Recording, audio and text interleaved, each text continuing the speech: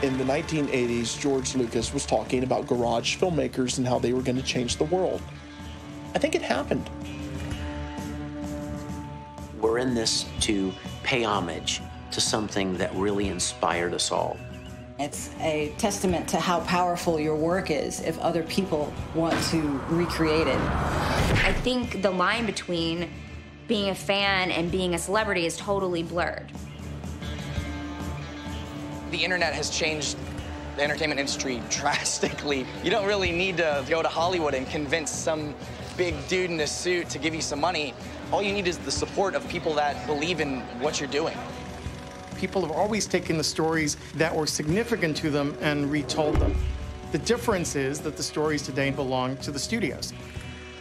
They can collect it, they can appreciate it, they can fantasize about it, but they can't steal it. It's a question of, can you afford a $500,000 legal bill? Because if you can't, we're gonna pulverize you. It's still the Wild West out there because I think everybody's still asking themselves, how do I get noticed and how do I make money from getting noticed?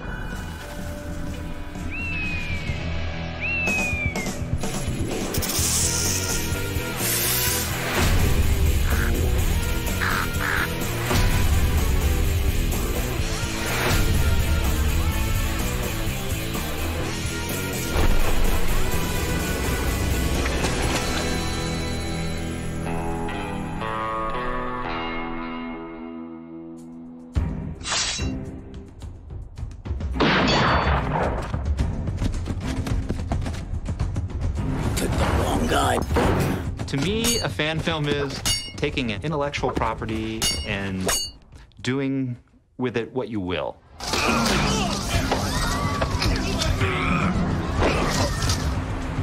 It's using the things around you to create something brand new that it wasn't intended for. These are people who are taking video cameras and these characters that we all know and saying, I'm going to create something brand new out of it. Switch off, will ya? Trying to get a signal.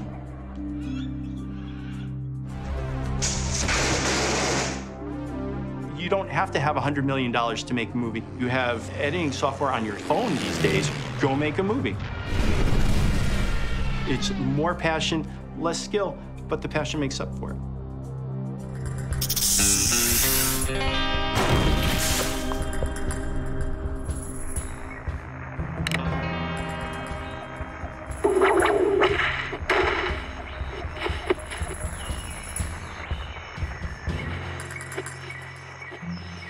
Growing up in Mississippi in the 1980s, Indiana Jones was one of the most amazing things that I'd ever seen on screen in my whole life. It was real, it was visceral, and Harrison Ford's energy was so big, and he was a one-man show with a bullwhip and a gun and a leather jacket, and he looked cool, and he was awesome, and everything that I was not.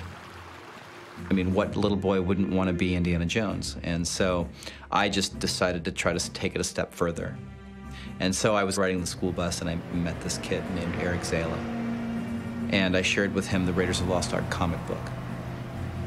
And I said, hey, I'm remaking Raiders of the Lost Ark, and do you want to help? And he said, sure. Little did he know that really the only thing that I had done is just cast myself as Indiana Jones.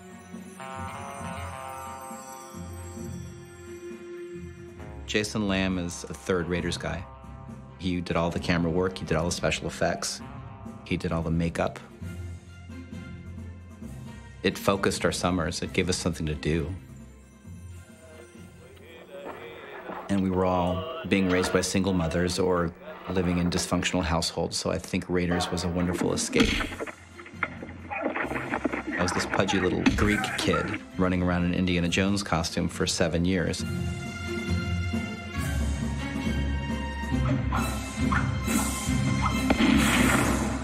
The passion was there. They went to the film, they said, okay, we're gonna go do the same thing. And they have no idea how that film was made. They just tried to mirror how the film was made. It's outstanding, it's impressive. You pick up your camera and you call up your buddy and say, hey, let's go, with no money in the middle of a swamp in Mississippi. And you do this every summer for like 7 years. I mean, some of the stuff that they did was amazing. I mean, the truck that they used for the truck scene didn't have a motor. It didn't have brakes. So they jerry-rigged their own brakes with just a couple of chunks of wood and some string. It's shot for shot.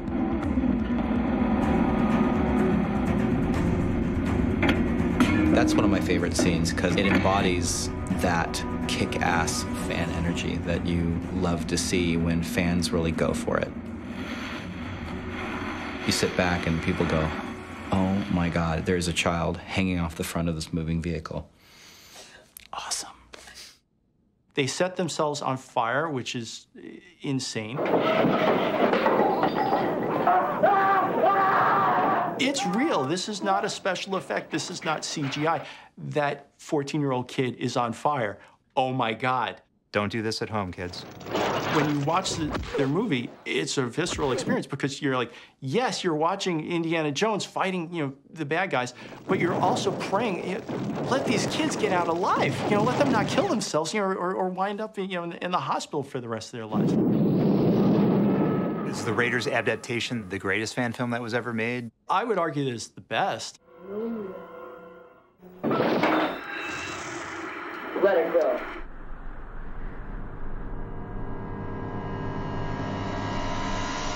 Some people may wonder, what is the difference between a Fanarchist and Quentin Tarantino? Because they both are doing an homage of a sort. And I guess the biggest difference is about $100 million. It's the question of being backed by a studio and having an agent and having a legal team and being distributed in 2,000 theaters. There are lots of filmmakers who appropriate ideas from other films. Quentin Tarantino is very well known for copying from previous films. Kill Bill was sort of the pinnacle for him. That was almost like a mashup of every kung fu film he loved. It was kind of smooshed into that movie. George Lucas was well known for copying from Western films and early science fiction films and war movies. Like all those bits and pieces made their way into the Star Wars films.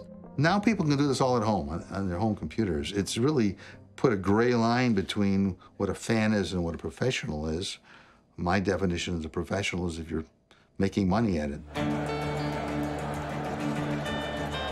A lot of people just want to make a film. They want to play in other people's sandboxes. They want to play with the character that they grew up with. Beautiful. Thank you. Thank you, ma'am. Anybody who tells a story is going to speak from their base of knowledge and their lifetime's accumulated experience. I'm actually doing a film about this version of Storm. I'm totally checking this out. That is awesome.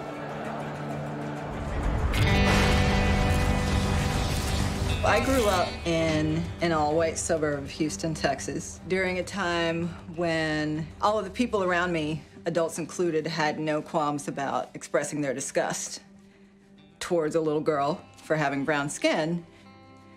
There was no active search for role models because in the world that I was growing up in, I just got to a point where I assumed that there weren't any. And then at some point when I was about 10 years old, I was walking through a mall and there was an arcade, and the entire side of an X-Men arcade game was an image of Storm. She's surrounded by lightning, she's wearing leather, and she's got a mohawk. So I remember that moment vividly. I want it to be that chick. No one's gonna mess with her. Storm has had a lot of different incarnations, and the more common images are the standard long hair and high heels and no pants, which seems to be the norm for female superheroes. They can't wear pants. And her power is that she can control and manipulate the weather. When the first X-Men film was coming out, I was excited not because I was a huge X-Men fan, but as a black woman, I was thrilled to know that Hollywood was going to give life to a black female superhero. And so when I saw her, she was meek.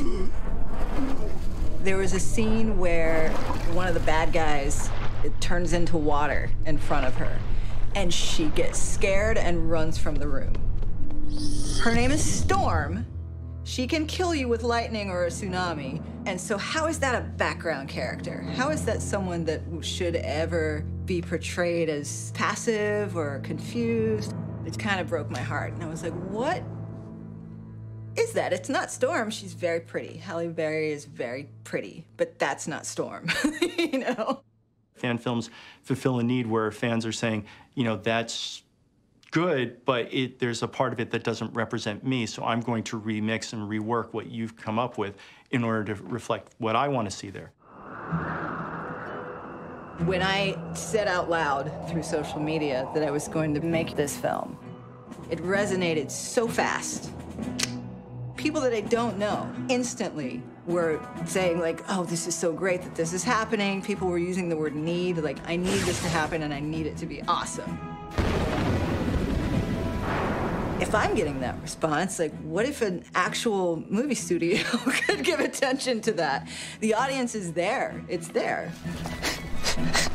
Fans are getting to participate in the movies and stories that they love. Whether it's through fan fiction or these fan movies, they're all feeling empowered to go out there and find a character. It's like they do when they come to a convention. They dress up in their favorite character, they role play. They're getting to be part of that world that they love. Without story, there is no culture. Story has driven, you know, from the days of us sitting around the campfire in caves, creating language. Story comes from that. And I think now with the internet, what it's done is it's taken us full circle. Now we're able to connect with each other all over the world, and you see all these different tribes forming of niches of people that are interested in the same subjects. You look around at Comic-Con right now, and you see all the fans dressed up as their favorite characters with their own personal twist on it. Comic-Con, San Diego. International, baby. Let's blow this up. Bring the tribe together. Comic-Con.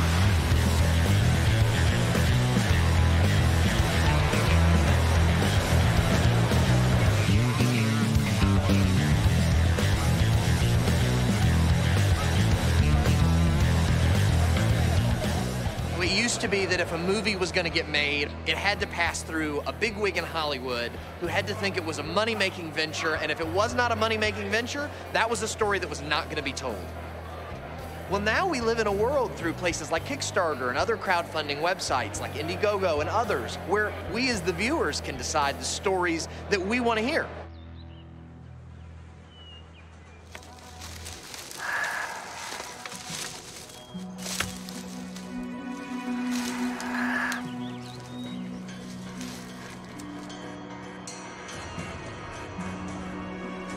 I was on Twitter, and I took a picture of my favorite panel of ElfQuest, and I said, ElfQuest, anyone? Just random, with a hashtag, and my Twitter feed blew up. And everyone was like, I love that, I love that. And one of the loudest voices was my producing partner, Paula Rhodes. We got in touch with the creators. They're the most open-hearted, wonderful people in the world.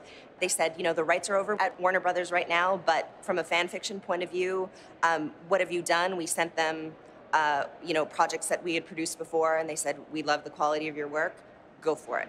And so we did. We raised about $10,000 on Indiegogo through fans from all over the world, because ElfQuest has been published in 12 countries, 10 languages. Raised that in a week, got an article in the New York Times, dragged 13 scantily clad women into the woods for 3 days, and shot a 4.5-minute fan trailer.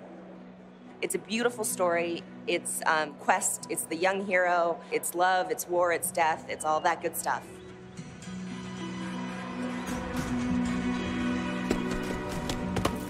We just wanted to show our love for that, really, as something that really touched us as kids, showed us heroines, and probably pushed us into the entertainment sphere. And was hoping that it would rally everyone, that a studio would make a movie. And so when the rights reverted to Wendy and Richard, they were getting some interest from other studios, and Paul and I were driving home, and we were like, what could we do to update the brand? And so we put together a pitch, and they said, yes. They said, you are fans, you get it, and we got the film and TV options. This is something that we've loved since we were around 8 years old. We want to do it justice, we want to do it right. In case you're wondering how long I have been a Star Trek fan, we'll just show a bit of it so you can see what a nerd I am, so you know I'm not joking. You ready? Yeah! Have you ever seen a scrawnier Captain Kirk in your life?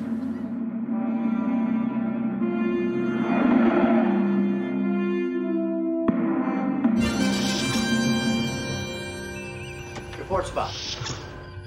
Starfleet's communique was accurate. All 3 power stations in this system are completely drained. Any idea what caused it? Aye, likely the Klingons stealing fuel cells again. There is no evidence to support that theory, Mr. Scott. That's because it wasn't a theory. It was a joke. Power stations were anchored in this system with the purpose of providing energy and fuel for passing Federation ships. And what would cause a failure on scale? Unknown. I have made a lot of friends over the years in production. And one thing I found in common with these guys is when they were little kids, they loved Star Trek. But now they've developed professional level skills in all these different fields. So we got together and we acquired a 9,000 square foot facility in Jacksonville, Florida, where we began rebuilding the original soundstage. I mean, within inches of the original layout. And the very fact that everybody's there and they're not making 1 penny, that tells you how much they must love what they're doing. Take us out of here, Mr. Sulu. Ahead, warp 2. Aye, sir. Our long-range goal is to kind of complete the 5-year mission. If you remember, these are the voyages of the Starship Enterprise. It's a 5-year mission. To explore strange new worlds, to seek out new life and new civilizations. Well, they only did 3 years. So we would love to pick up right where the original series left off.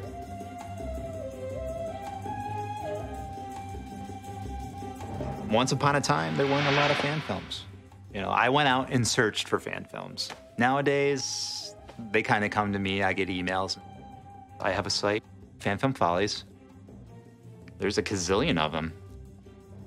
You can certainly break them up into different groups. There's the fantasy, there's horror, there's superhero, there's sci-fi. You can break it up even bigger than that. There's Star Wars fan films or Star Trek fan films. Or there's X-Files, G.I. Joe, Harry Potter, Stargate, Batman. A lot of people think that they're an internet phenomenon, but they go back way, way beyond that. As long as people have had access to cameras, they've been making their own movies of fan films. Don Bluth, I consider him the godfather of fan films. Even though fan films were made before him, he made a shitload of them. The way I got started was I went to see a movie called The Beast from 20,000 Fathoms when it first came out.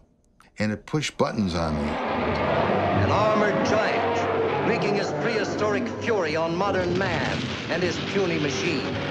Populations crazed and panicked with fear by its destructive force.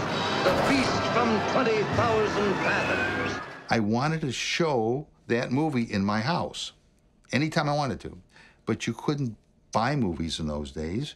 There was no VHS or DVD or Betamax or anything like that. And so I said, the only way I'm going to show this dinosaur movie in my house is to make it myself.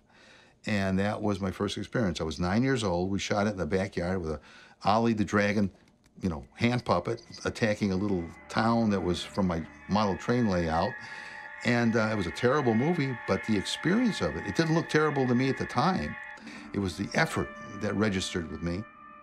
Don Bluth made over 40 fan films over the space of over 10 years, starting from when he was 9 years old, and he wasn't allowed to touch the camera. His mom ran the camera for him while the little 9-year-old directed. And then I saw my first Frankenstein movie.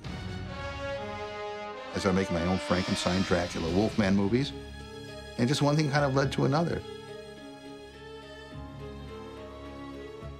He went to films, he watched the film, he went home and he tried to mirror what he saw in the film. One was Spy Smasher versus the Purple Monster. That was a serial. Captain America versus the Mutant. Frankenstein meets Dracula. And then I did a lot of superhero films after that. But I never set out to start making films. I wanted to show them.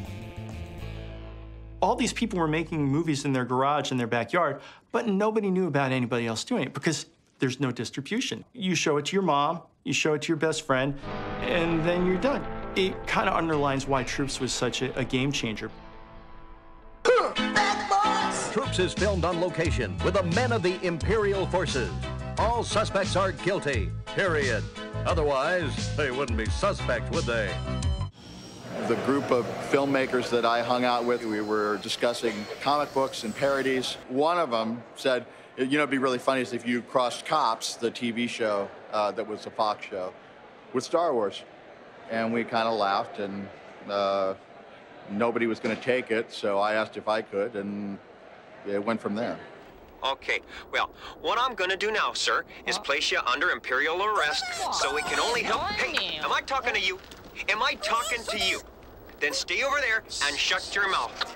I didn't go into it trying to start a genre that's now become known as fan film. I was just trying to make something for my reel to get noticed. It was kind of circulating as a gray market video in Hollywood, but really didn't get much play until it hit the web. It would take you 24 to 48 hours to download the film. We were crashing sites all over the Eastern Seaboard. And that's when we started getting the publicity. Shut the camera off. Time magazine named it the #1 Star Wars fan film ever in history, and it's been called the first viral video in the history of the internet before there was such a word. Most people would call this the ass end of space, but I like the small town feeling you get around here. I mean, we know everybody. We did take into account that we wouldn't be able to make any money from it, and we even have in the credits, thank you in advance for not suing us, George. You know, once Troops came along, all over the net, they were just popping up right and left. Star Wars fan film, Star Wars fan film.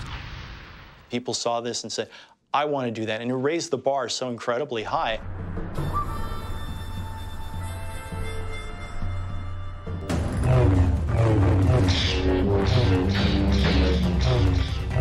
In 2002, I was 17 years old, and I was on Fan Films Forum, as it was called, put on by theforce.net. And also on the forum was a guy named Michael Dorkman Scott.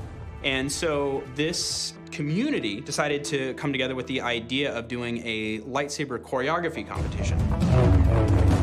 We were kind of like enemies on this forum. You know, I'm sure we sort of came off like dicks to each other all the time, and so there's public feuding. So we thought what would be funny is to actually have a literal fight against each other with lightsabers for this contest. So we got together and we met face to face for the first time to make the fight. And we shot the whole thing in a couple of weekends and did all the visual effects ourselves and everything, and came in time for the deadline for the contest. And we won first place.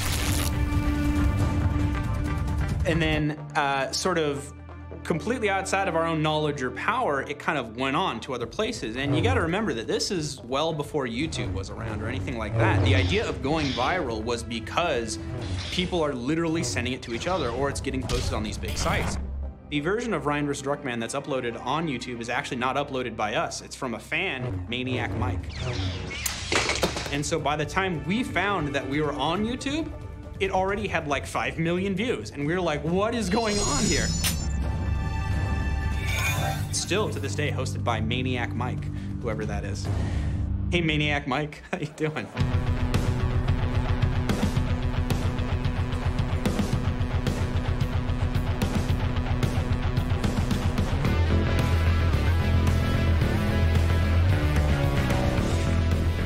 Rooster Teeth, the company I work for, it's a company founded on fan films and shows. I mean, Red vs. Blues, it's pretty much the longest running internet series there is, and it founded an entire company, but it's just fan fiction. It's just like recontextualizing Halo. I joined the Rooster Teeth community when I was 15 years old, after getting into Red vs. Blue when I was 14. It's really cool to see just how much web video has grown since the start of Rooster Teeth. I think they are huge pioneers in web video and web series. And we put out shows almost like a television network. We have stuff every day, multiple shows a day. I think right now we're close to 7 million subscribers on YouTube, which is a lot of people.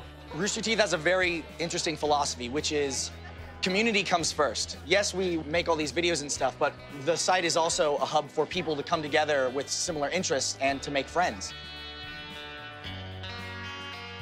Out there is a bunch of people that work a 9-to-5 job, but this weekend they're Thor, or they're Spider-Man, or they're getting to meet their idols. This is Christmas and the 4th of July and Las Vegas and a really cool summer blockbuster all just crammed into a weekend.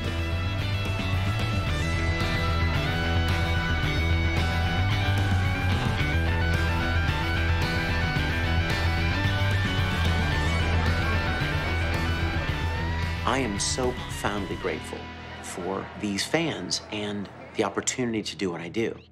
It's sort of been a long-time dream of mine to start a fan film here in Halifax. So I was wondering if you could say a little bit about how does one form that passionate group of people and then take it all the way to like filling a soundstage full of sets and producing this thing that is pitch perfect Star Trek. You know what? Surprisingly, it's a lot harder than you might think. So what I would say is if you're interested in doing it, don't look at your bank account, just do it. You know what I mean? Because you'll get discouraged. What I did was just like, you know what? We need that. Do it. Get it. Just, you know, once you commit to something, you really have to commit full on. We won't harm you. We're your friends. You're on the Federation Starship Enterprise. I'm Captain Kirk. It's all right. It's all right. He's our chief of security, Drake. He won't harm you either. You know, I was thinking the other day, why do I love Star Trek so much? Why do I love Captain Kirk so much? Couldn't figure it out for a long time. I was like, why has this show taken such a hold on me? For years. And then it hit me. I discovered Star Trek at the exact moment in my life when my parents divorced and my dad left. 9 years old, I find Star Trek on television, and there was this strong, brave, male leader role model. I loved the friendship and the camaraderie that the characters had for each other. I was enamored with the stories. I started building things with my hands, making communicators out of cardboard and wood, making phasers. My mom taught me to use a sewing machine. I started making my own costumes. And then I started shooting my own little Star Trek episodes. The chance for that 9-year-old boy to step onto the bridge of the Enterprise in a perfect uniform on a perfect set is beyond belief. There could not be a better time to be an independent filmmaker, to be a storyteller, because of the opportunities that we have for raising funds, for producing and creating our own vision without feeling like we have somebody over our shoulder looking at the almighty dollar and making every creative decision based on that.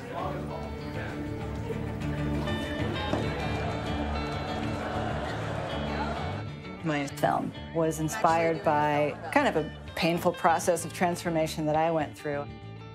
And during that time, I rediscovered the X-Men Life-Death books, where Storm is also at her lowest point.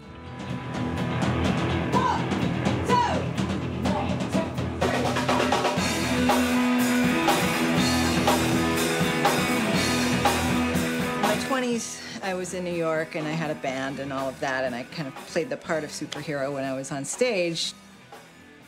Throughout my whole life, there's been a lot of things I've had to overcome. And then after trying for a long time, I found out that I was pregnant.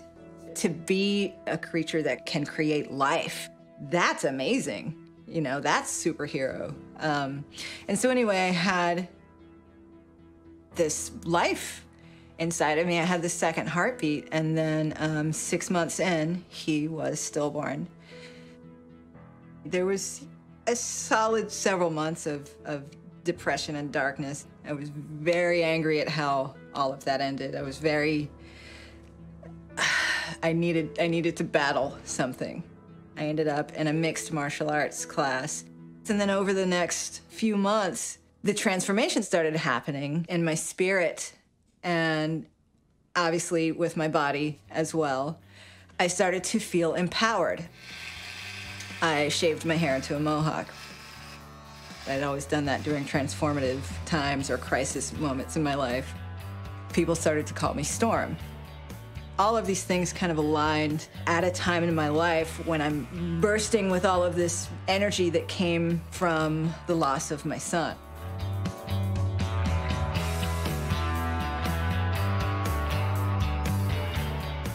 There's no, like, completely happy, well-adjusted superheroes. They all have something very wrong with them. There's always a tragedy. Something is driving them, and it's always something dark. And so I can relate to that. I have that.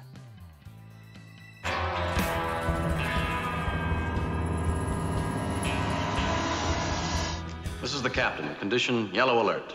Phaser crews stand by. Deflector shields up. We're going in, gentlemen. Peacefully, I hope, but peacefully or not, we're going in. Star Trek, Star Wars, sort of modern fandom was created off the back of those two franchises. By the 80s, 60% of the American public self-identifies in a Gallup poll as Star Trek fans. That's a case where fans built the franchise, not the other way around. So this is a show that almost got canceled at the end of each season, that fans rallied to keep alive. They organized nationally and locally to support the show in a pre-internet era. You know, Paramount didn't know what the fuck to do with it. I'm sorry, we're not recording, right? I think the fact is that Star Trek fandom never, ever died. Those original fans never gave up on it, and they always wanted to see more Star Trek. They'd watch it on television, they'd watch it on a movie screen, they'd watch it as a hologram if you could deliver it that way. There was this big wave of people who loved Star Trek, who loved Get Smart, who loved Lost in Space, and all these other rather outlandish shows from the 60s, and they started showing up at these conventions. It all kind of coalesced around there and became this big pop culture explosion where the conventions fueled the shows and the shows fueled the conventions. It was this nice little circle. Ladies, gentlemen, Miss Denise Crosby! You know, Star Trek may be bigger than ever now. Oftentimes, I've seen 3 generations of people watching The Next Generation. It's time for difficult decisions. Opinions, please. I'd say put all available power into a full-out combined phaser and photon torpedo salvo. Destroy their ability to sustain this force field, sir. I was starting to get invited to all these conventions, and I started to come away thinking, I'm more interested in what these guys are doing. I know they're there to see me, but I'm fascinated. You mean you get together every year, you stay in touch. Sometimes some of you guys have gotten married. They're engineers and scientists. You've gone into your professions inspired by this show. My friend Roger Nygaard, I think, basically got sick of hearing me talk about this and said, we're going to make a documentary. And basically, that's what we did.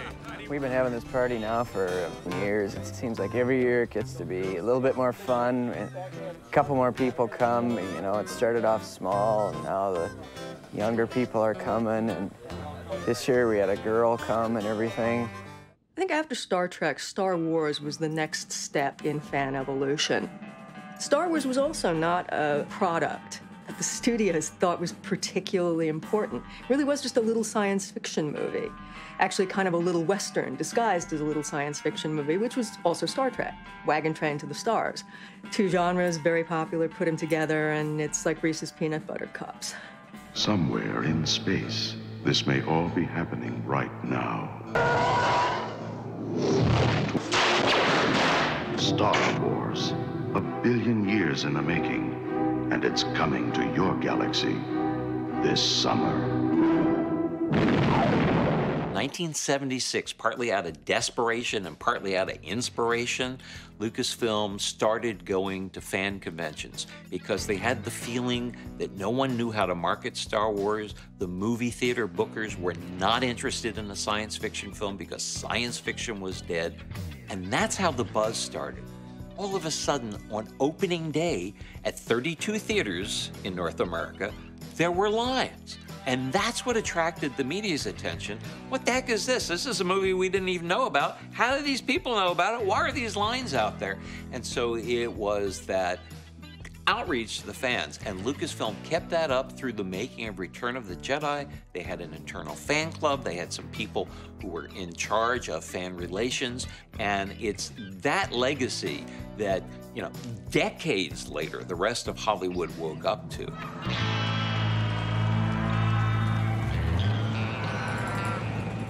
God bless the Big Bang Theory. You know, why is that show so popular? Do you ever think about it? It's a bunch of nerds nerding out about pop culture. Why is it so popular? You know why? Because everybody loves that stuff. They've just always been afraid to admit it. Oh, don't tell anybody you like that stuff. You'll be a nerd. They'll make fun of you. What we're finding now is, little by little, people are coming out of the woodwork and being brave enough to say, you know what? I like that. I enjoy that. Hi, I'm the Lord High Pit Monkey topics nobody else has the guts, tenacity, or interest to investigate on Geeks versus Nerds!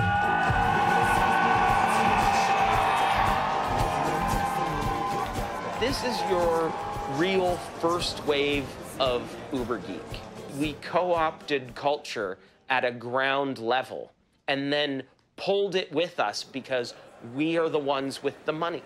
And we have made it acceptable to be a geek because there are more of us than there are of you now. So there you go.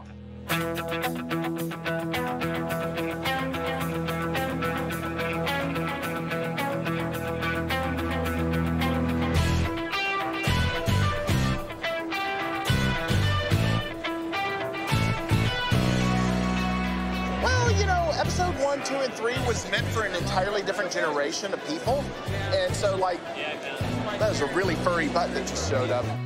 I dreamt of what the future could be when I was a kid in terms of film and media, and we're right where I wanted it to go. When I started Ain't It Cool, I felt bad movies deserved to die. I discovered that I could begin to get people the word on film long before critics could.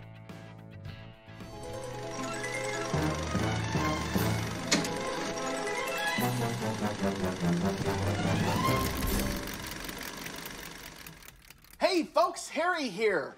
Come on in. I've seen the Avengers, and it fucking rules. What I wound up finding was that I was becoming a voice that seemed to be a whole lot of people's voices. Everyone's enjoying the Austin Comic-Con, everybody loving it. Without further ado, let's bring out Robert Rodriguez. Harry and I thought of getting the rights to Fire and Ice. Who's seen the original Fire and Ice? I mean, I still love the movie. Oh, I love the movie. I love it. I was living the dream that every film geek was having. Thanks. What's up, Harry? Thanks, man. I appreciate it.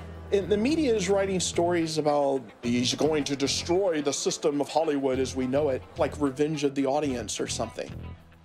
Well, that quote single-handedly empowered me to be the voice of the audience. Hey, Harry, do you have a new hope for the new Star Wars? I feel great about it, and I think we're going to have a really fun Star Wars.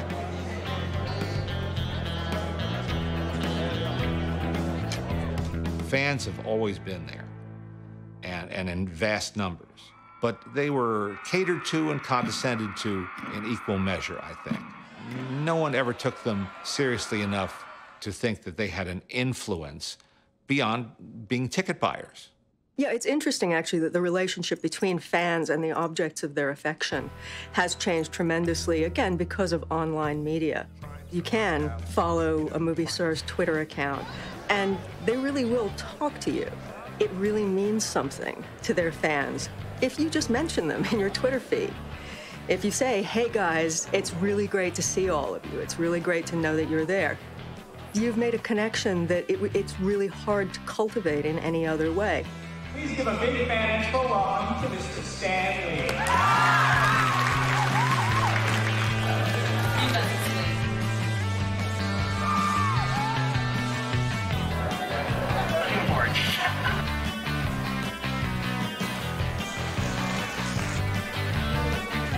Ladies and gentlemen, he needs no further introduction other than Joss.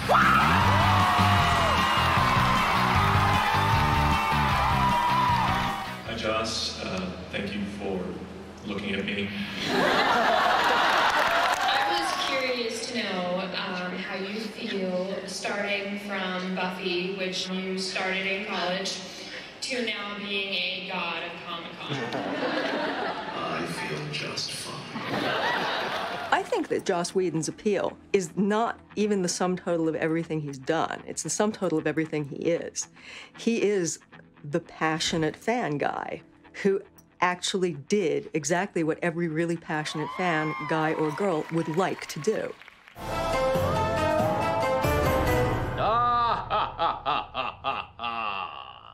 Well, the thing that's awesome about the Dr. Horrible phenomenon is that really was a personal thing. It was done by Joss Whedon, who was a professional with professional credibility. It was a little personal whim. that connected with people on a really powerful level. Laundry day, see you there, under things, tumbling. Wanna say, love your hair. That would be something I can't even imagine getting through a studio process, even with somebody like Joss Whedon behind it, because it's very idiosyncratic. It wasn't made to be a marketable commodity. It was just made to be, oh my God, I think this is so funny.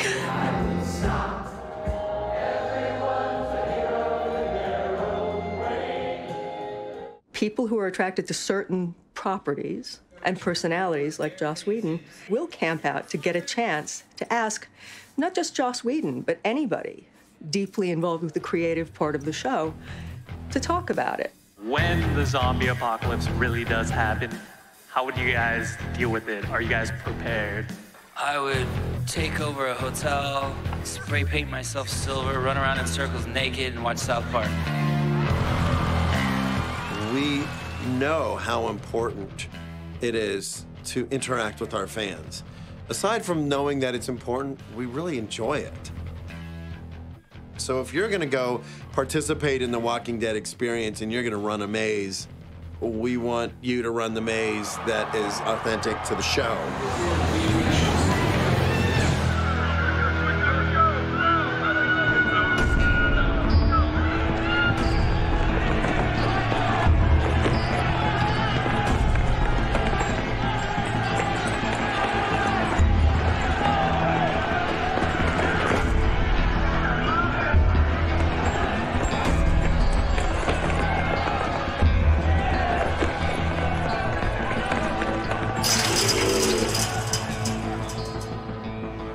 I'm still a giant nerdy fan. I saw George Romero the other night and still got that same flutter of like, that's the guy who did Dawn of the Dead. You know, I mean, it's that level of excitement and the passion, you know. The one thing that I love about The Walking Dead is every single person, every actor, every crew person has that same amount of passion. And collectively, that passion ignites this fantastic creative spirit. Last season, I got a letter from a girl who spent 3 pages describing what the ultimate zombie would be. And then I was getting ready to direct episode 15, and I literally said, okay, I'm gonna do that zombie. So I called the shop and I said, I need a torso made with the stomach all ripped open and the guts hanging out. The day that the episode aired, I pulled the letter out and I called the phone number. And I called the girl and I said, hey, this is Greg Nicotero. And she went, fuck you. And I go, seriously? She goes, you sound just like my friend, fuck you, and hung up. And then I dialed the number again and I called her and I said, no, seriously, this is Greg Nicotero. And she went, all right, how do I really? So I had to like answer some question. And she said, wow, oh my God, really? And I said, listen, I want you to watch The Walking Dead tonight because your zombie's gonna be on it. To me, the fact that I could call this girl and say, your letter inspired me to want to make this creature for you so that you could watch the show and be like, that's my zombie. That's the zombie that I wanted on the show. I love it.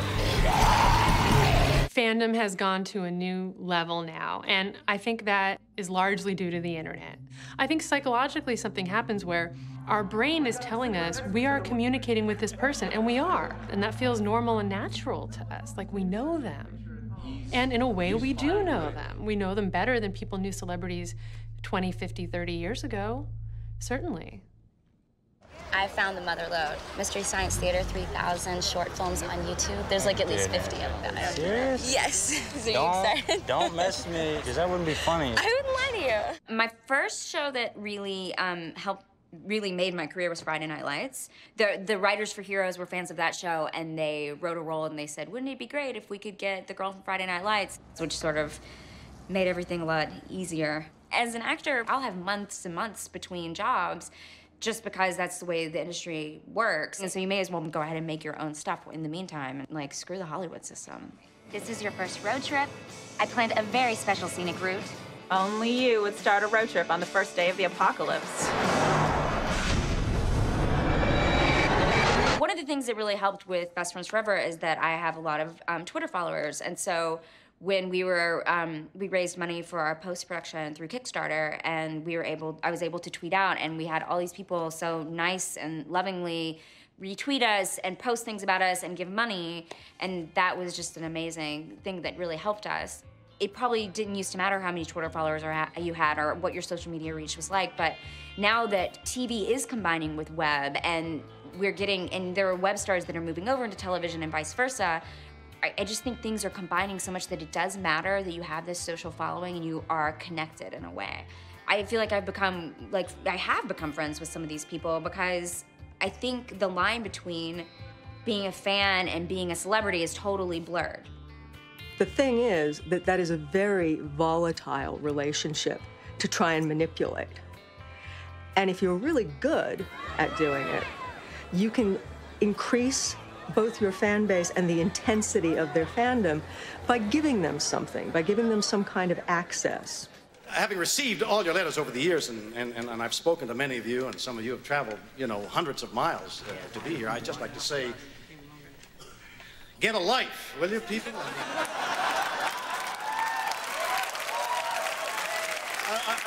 I mean, for crying out loud, it's just a TV show. William Shatner, who has been a huge fan favorite since the early 60s, when Star Trek was in its first run. And the fact that he is still a hugely popular attraction now speaks mostly to him as a personality. The whole idea is to have fun at a comic convention. Fans respond to that in him because they feel like this guy is actually for real. I think we've all seen the Star Trek skits, in which he yells at them that they need to get a life and leave him alone. But I think that you can only make fun of that kind of thing if fans know that you basically really do appreciate them.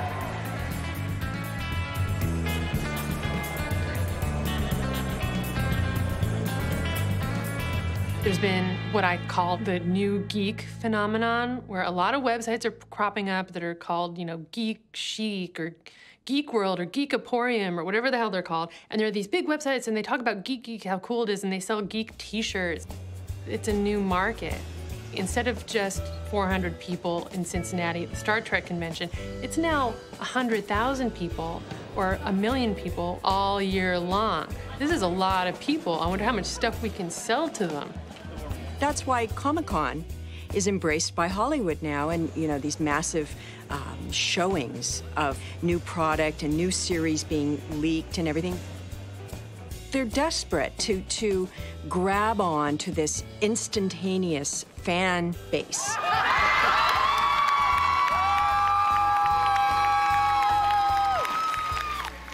What happened in the last 15 years is, with the discovery of comics by movies and video games and all of these other media outlets, it's drawn in the whole constellation of Hollywood and technology companies, publishing, all aspects of the media world, both of the old media and the new media.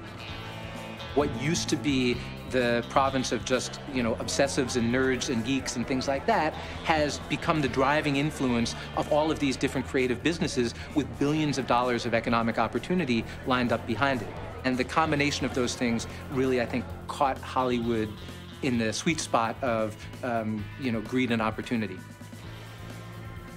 In addition to the canonical, Spider-Man and X-Men and things like that, these properties that were not top-line properties were getting developed into pretty big and successful films.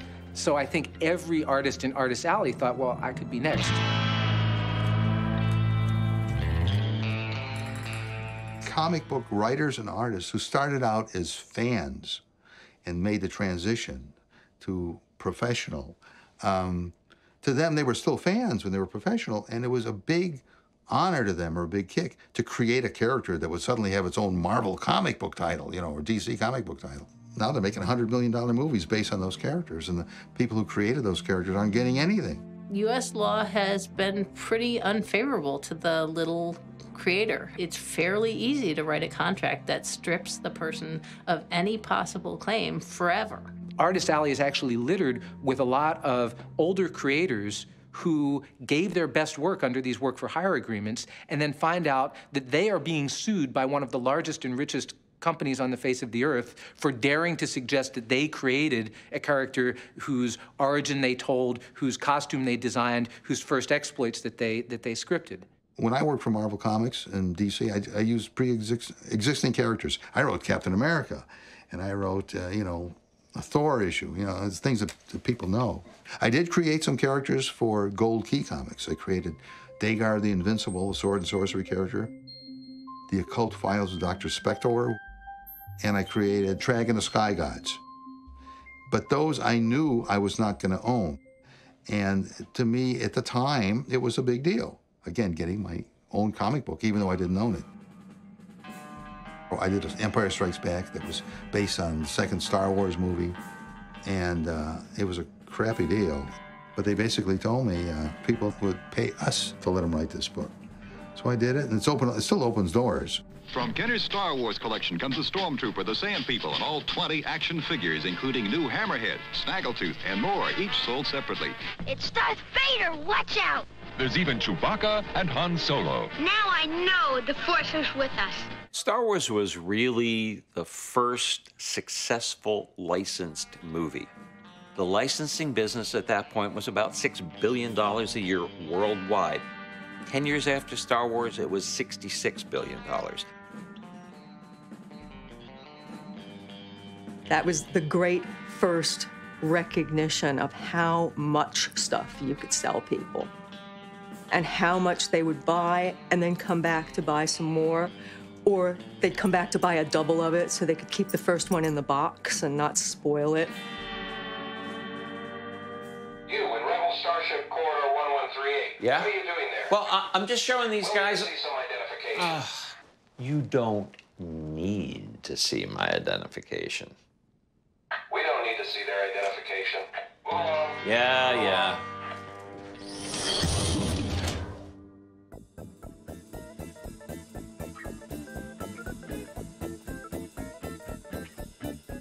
Somehow I ended up with the world's largest collection of Star Wars memorabilia,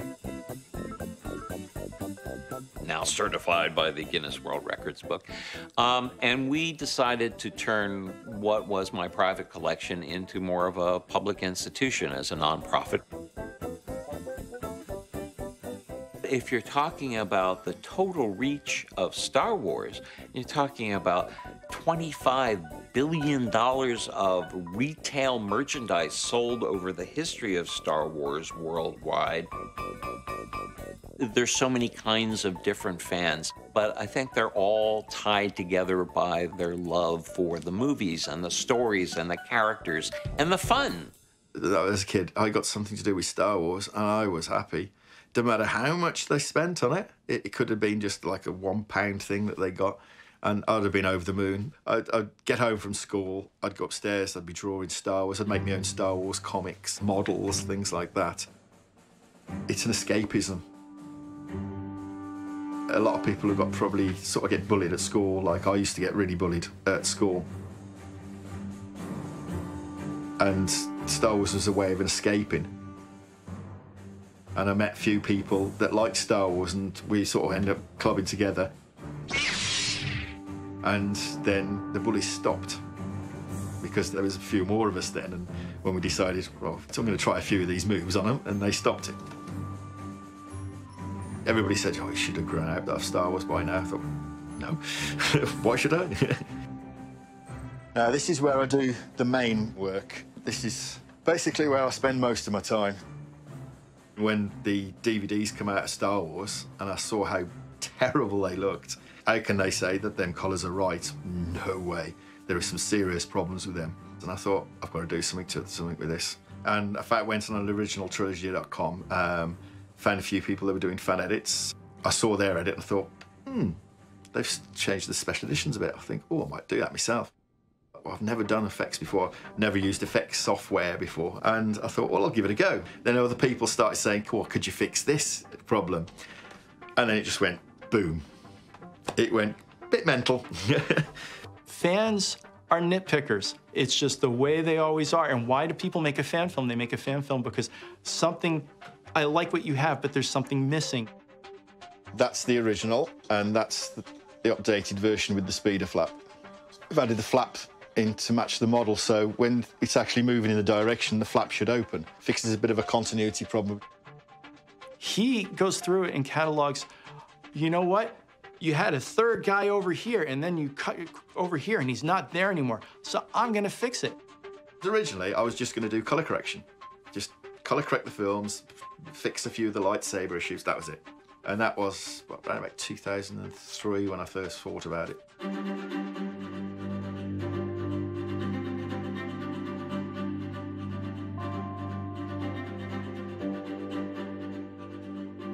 I'm just somebody in the bedroom, sort of on the computer, doing some effects work. I wouldn't have the patience. I don't know how he does. This one's taken, what, 5, 6 years, something like that. So if I've got another 4 to do, I'm gonna be late 50s by the time I finish that. So I've got to go back to doing for the first one again because I only did it in standard def because there was only the DVDs at the time. So I've got to do all them again now. But there's a few things I wanted to change anyway because I wasn't happy with. Oh, I've got to sound like George Lucas now.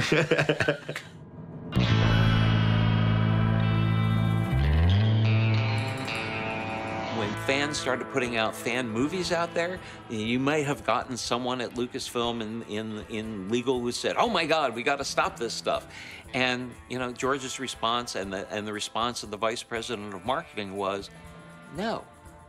Why don't we run our own fan film contest? Why don't we have fans make more films? And let's give them prizes, and let's have one that George himself picks." But they had a very specific meaning in mind. It had to be parodies or documentaries, not the kinds of things that the other people are making, telling news stories, telling stories that may be critical but are not parodies. Those things were already fair use, and they just wanted it to be on Lucasfilm's website and have the makers give overall control to them. George Lucas was never afraid to let fans have a sense of ownership of Star Wars. And that's what makes the company's intellectual property, just Star Wars, worth $4 billion to the Walt Disney Company. So this is so interesting to me because Lucasfilm has historically been incredibly aggressive. So they sued people for using the phrase Star Wars to describe Reagan's SDI initiative, the Strategic Defense Initiative.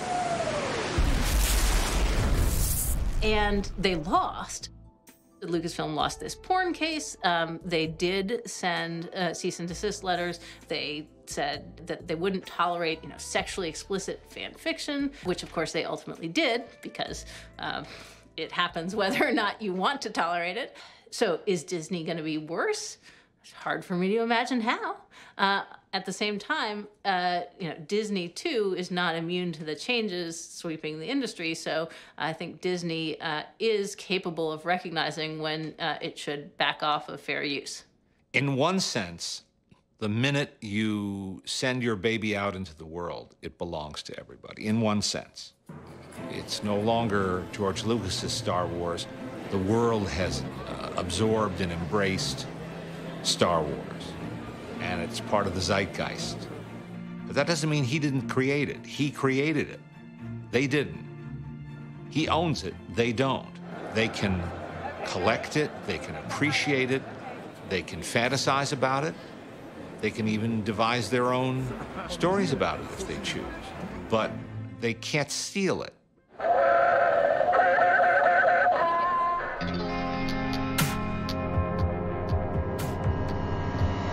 Culture is always built on culture. People have always taken the stories that were significant to them and retold them. Romeo and Juliet was a piece of fan fiction. And so many of Shakespeare's plays were adding to or expanding upon existing cultural material. Shakespeare and Dante and the Bible, are what is known as meta-narratives. And they're ancient meta-narratives, that later on went to influence things like Star Wars. We've always taken the stories that were most important to us, the heroes that were most important to us, told it around the campfire, added our own elements to it. The difference is that the stories today no longer belong to the folk, they belong to the studios.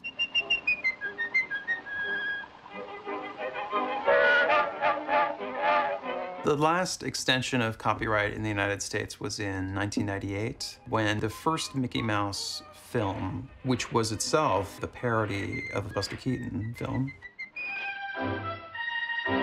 when that was about to go into the public domain, that is when copyright got extended. Supposedly, the concept of copyright was to protect the owners for a finite period of time. And these laws were devised a long time ago, when people didn't live as long as they do today. But they also were devised when creations were owned by individuals and not by corporations. And this is where things get fuzzy, and where the ethics and morals become debatable issues. Hi-ho, hi-ho, hi-ho, hi-ho, hi-ho, it's home from work we go. Hi-ho. Disney has long taken folk tales, fairy tales, turned them into motion pictures, and sought to then constrain what people could do with those stories. And it's claimed ownership over more and more of the children's culture in the United States.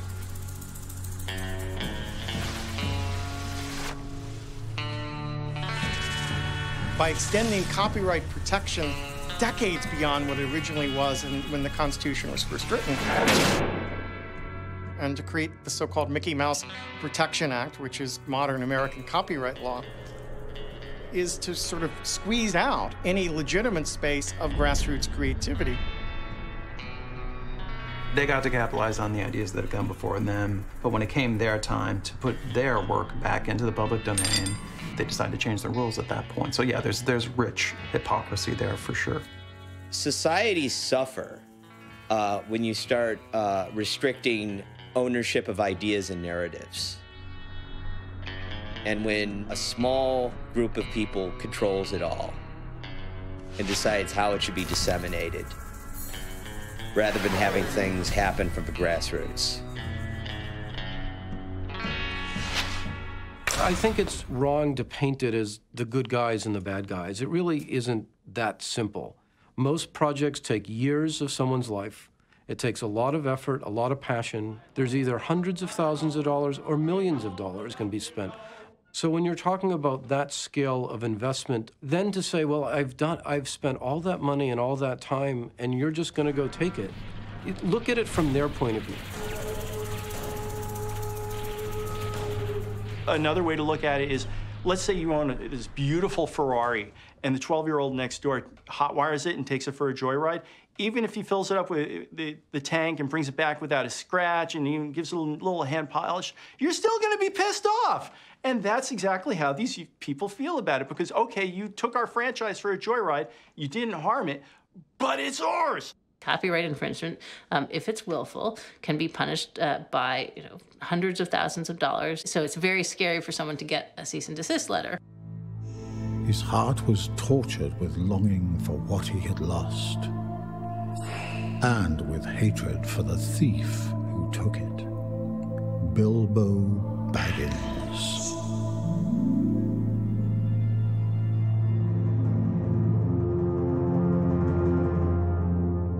The Hunt for Gollum is a project about filmmakers and fans coming together to make an extra piece of The Lord of the Rings. It was a labor of love and actually took 2 years to make.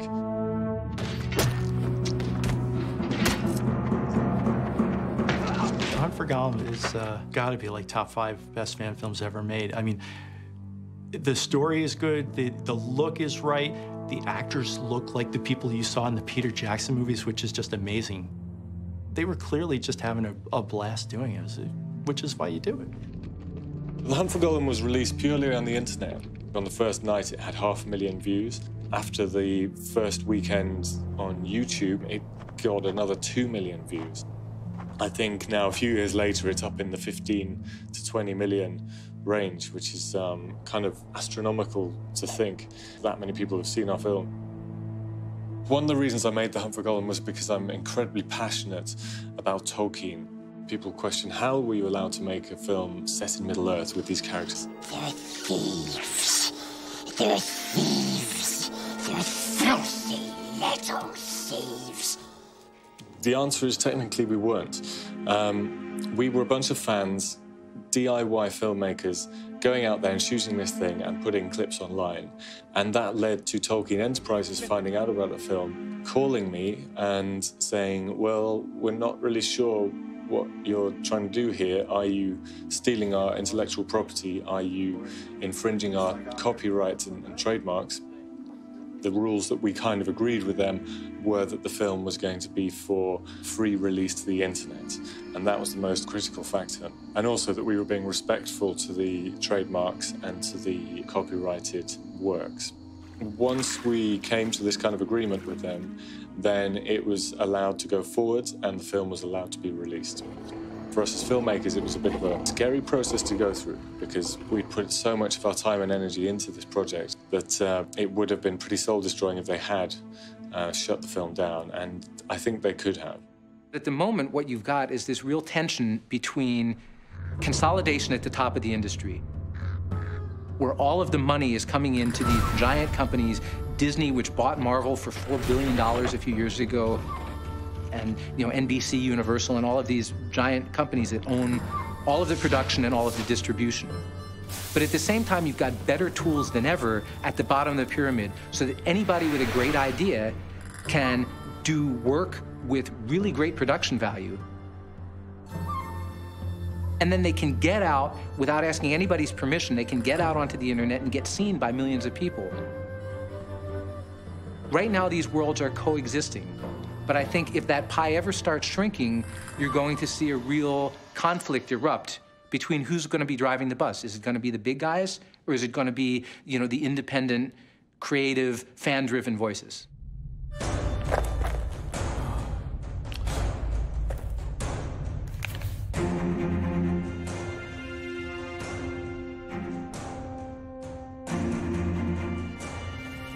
Adios, Santiago. Every kid of our generation wanted to be Indiana Jones.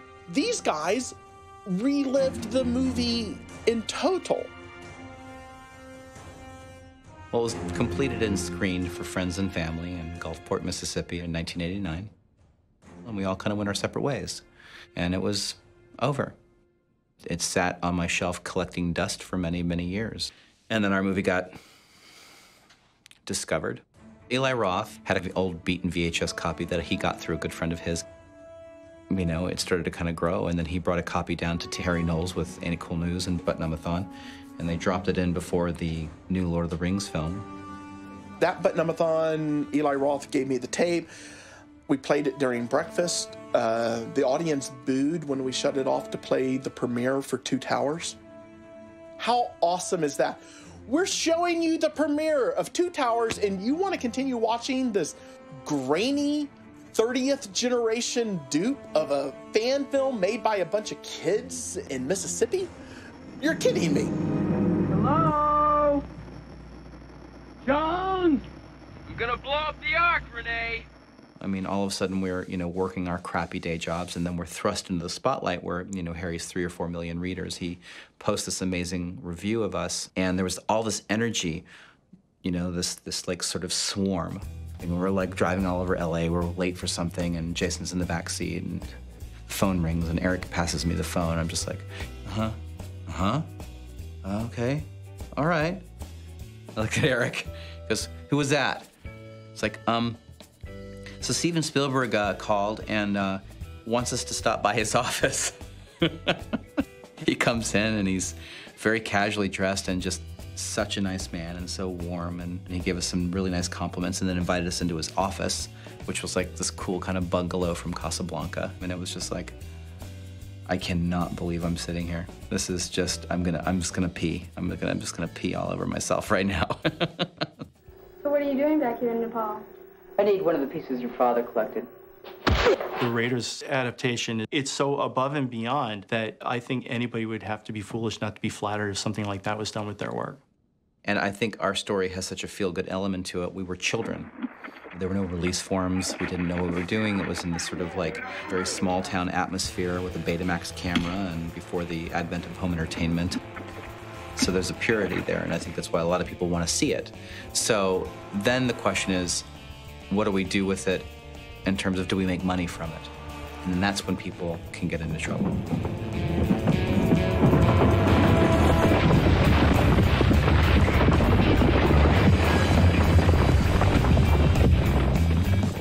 From the beginning, Eric and I built in a charitable component to it. which has been the cornerstone of why we've been able to navigate our film. So it's like, okay, here's all this attention. There are thousands and thousands of people all around the world that want to see our little movie. Go figure, it's weird. So what are we gonna do with it? We've raised a lot of money for kids and educational institutes and museums and schools and all those sorts of things. So here we are supporting the brand in a non-mocking way. We're raising money and putting it all back into, you know, good social things. We're getting what we want, which is cool exposure, building a platform for us to kind of brand ourselves and get out there as filmmakers ourselves to go and do original projects, God forbid. It's a different kind of energy that comes in and goes, you can't do that. Stop that.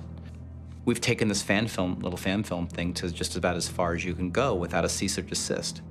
Many of the larger corporations have become much more sensible about this over the past few years because they have noticed that fans bring in money. So the idea of threatening your fans and making them feel bad about your franchise and making anybody who hears about it feel bad, that's not a sound business decision.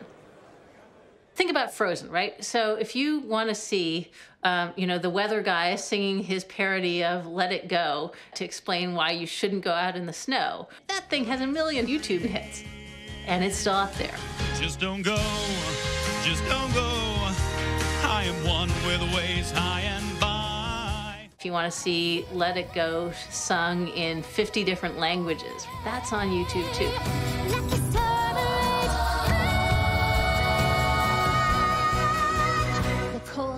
Bothered me anyway.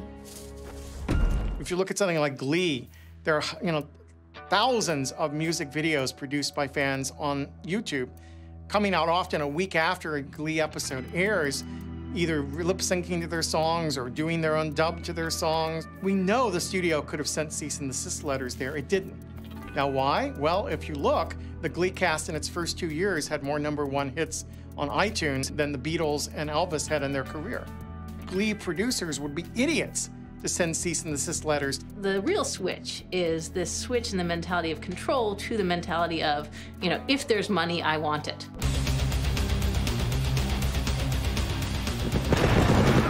There's a fan film called Power / Ranger. Kind of took a dark take of that universe. Here's the extra bloody, extra sexed up edition of a children's show.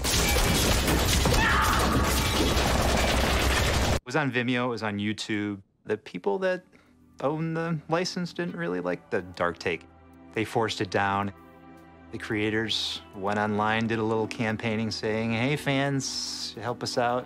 It becomes this big publicity thing. And this is somebody who's produced not just one professional Hollywood movie, but a lot of them. You can say it's revisioning, but on the other hand, you could just put different names on all these characters and it's suddenly not Power Rangers and you would own the whole thing.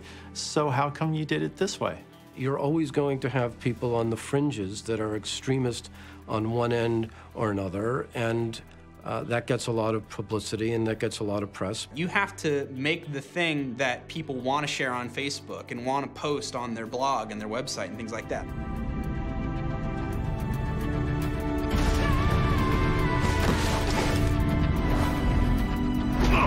Now, you will die. I think a really interesting example of how fans are influencing media nowadays is Kickstarter. You don't really need to go to Hollywood and convince some big dude in a suit to give you some money. All you need is the support of people that believe in what you're doing.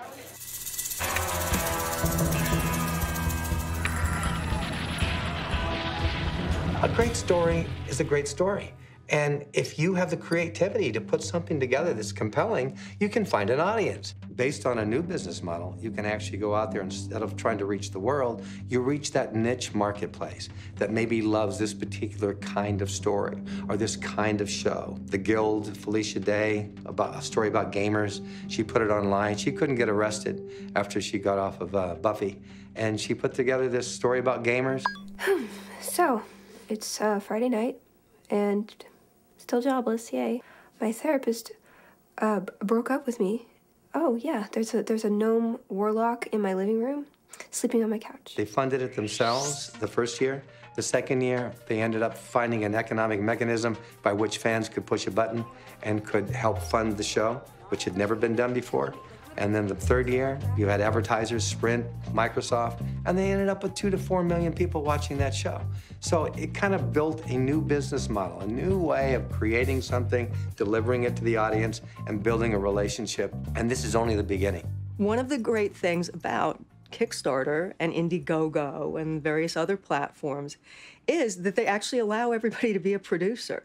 What Kickstarter does is make it possible for a whole lot of people to pony up $50 until it's real money.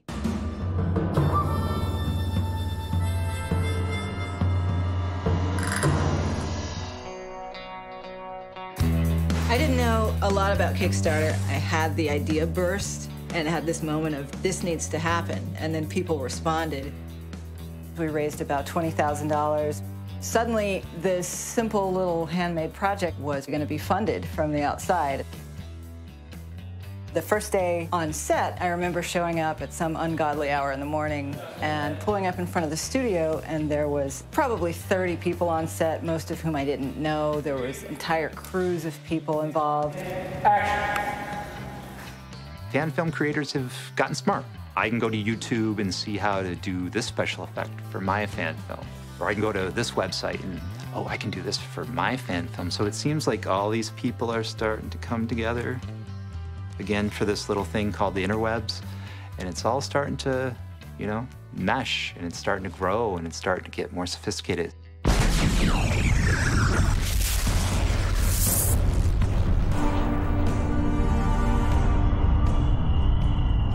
These fan films are becoming highly sophisticated. I'm actually doing a new one called XNR, which is bringing together all top professionals, an amazing director, some really, really wonderful professional actors. They're raising hundreds of thousands of dollars where these things used to be done for $10,000, $15,000 in somebody's backyard. I'm looking at this and going, my God, this could be a full-blown movie, and it's a fan film. The special effects are outstanding. The makeup is outstanding. This is what fans want to see. Fan film started out as a real reactionary thing, and once it gets to be that amount of money, it's no longer reactionary, it's emblematic, it's trying to be the same thing. If you're going to raise $100,000, take half of it and make Star Trek, and take the other half and make something new, man. There is a huge Star Trek audience that's hungry. So guess what? There's 2 or 3 different groups making these fan films, and I think the next step will be Paramount saying, let's make a licensing deal. You're reaching millions of people, monetize it, you get to make money, pay your actors, and we also get to make a big chunk of money. It's actually going to serve them. They just haven't stepped out of their old thinking box yet. Here's Hollywood, here's fan films. So, all right, maybe Hollywood's gonna look at the fan films and say, maybe we'll hire these people to make these films.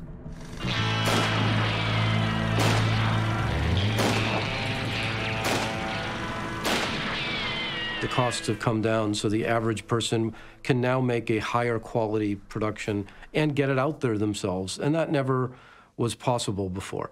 That doesn't, in my mind, though, naturally lead to the fact that you have any better chance of success or any better chance of entry or knocking down barriers. On the one hand, anybody can pick up a high-end digital camera and make a movie, but that doesn't mean everybody should.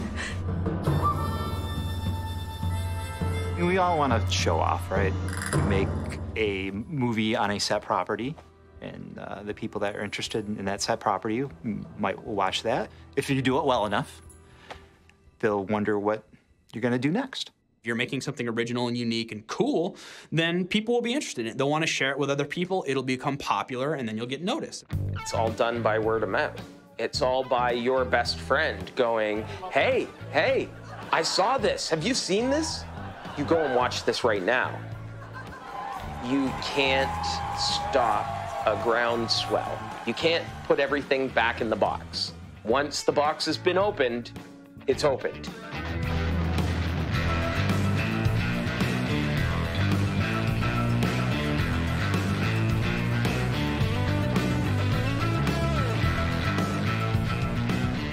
In the 1980s, George Lucas was talking about garage filmmakers and how they were going to change the world. and how something that was going to happen in a garage was going to light the world's imagination. I think it happened.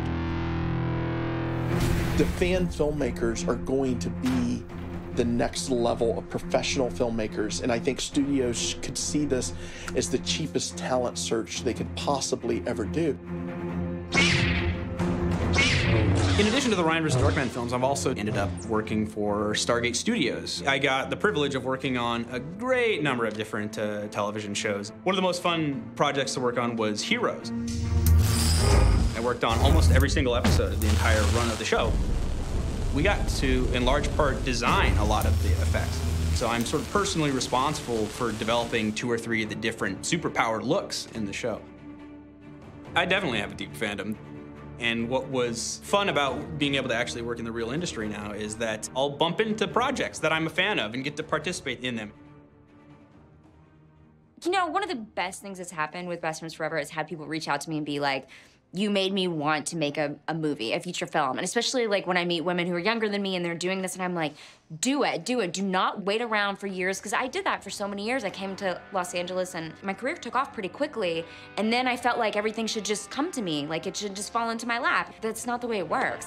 And I think the way around that is sort of making your own content and making your own stuff. And we just need to get off our butts and do it ourselves.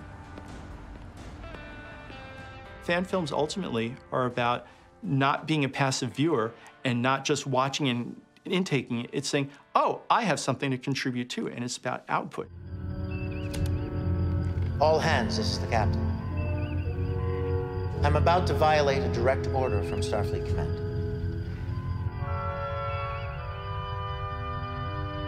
I take full responsibility for this action, and my log will reflect that none of the crew are complicit.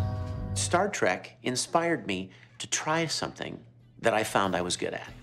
And I tell fans the same thing. You kids, you watched some show and you loved the costume and you wanted to try to make it and you found that you were really good at making it. Or it inspired you to write your own story and you'd never written anything before and you found you were really good at it. I love that. That cycle of having had something in my life that inspired me when I was little, and now I get to be a part of something that inspires kids. It blows me away, and it goes way beyond any kind of fame or celebrity or monetary gain. It's so much bigger than that.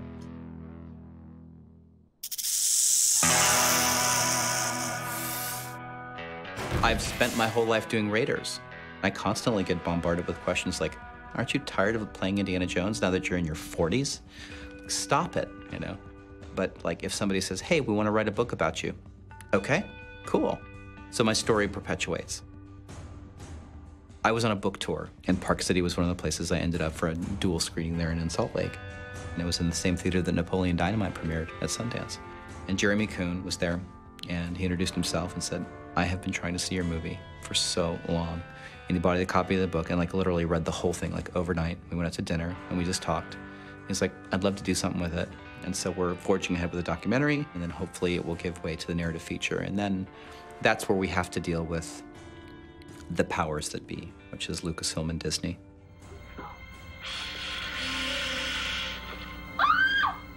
And for me, I'm staying hopeful because I think there's no better time. I think Disney is probably going to be a lot more entrepreneurial than we think. A lot of it comes back to probably George, you know, sitting on a board, you know, signing off on it. It's just obviously better to have their blessing. Yes, you can do this.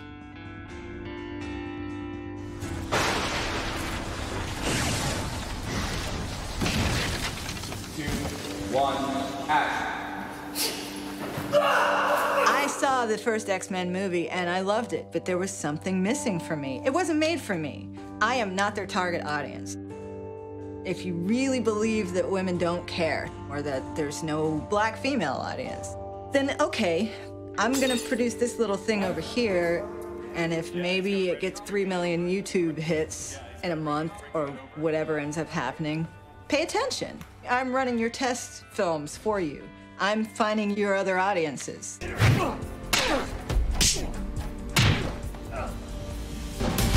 You're welcome. You know? I mean, thank you, and you're welcome. If someone does something different, if someone does something new, something that Hollywood hasn't done, and that's pretty enjoyable for me. I think over the next decades, and as the internet continues to change, and as crowdfunding and fan films and fan art continues to evolve, it's going to continue to force us to reevaluate our beliefs and our principles about copyright, about the way we see stories, how we share them, and what's allowed. It's still the Wild West out there because I think everybody's still asking themselves, how do I get noticed and how do I make money from getting noticed? You know, and I think it still comes down to telling a great story. And cut.